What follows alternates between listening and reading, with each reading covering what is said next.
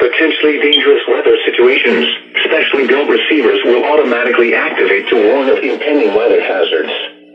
The weekly test of the NOAA radio warning alarm will normally be conducted by the National Weather Service on every Wednesday between 11 a.m. and noon.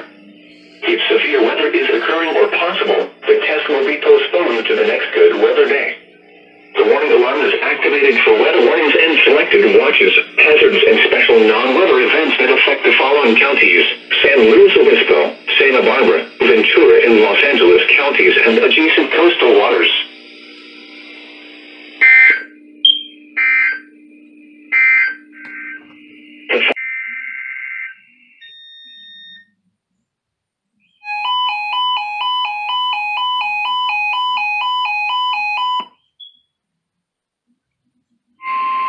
The National Weather Service in San Diego has issued a required weekly test for the following areas in extreme southwestern California: Orange County, Riverside County, San Bernardino County, San Diego County, and the coastal waters from San Mateo Point to the Mexican border and out 60 nautical miles, including San Clemente Island.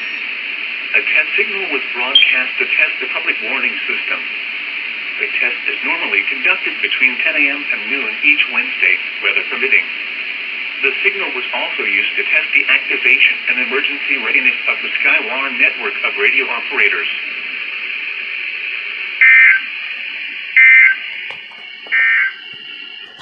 Now for the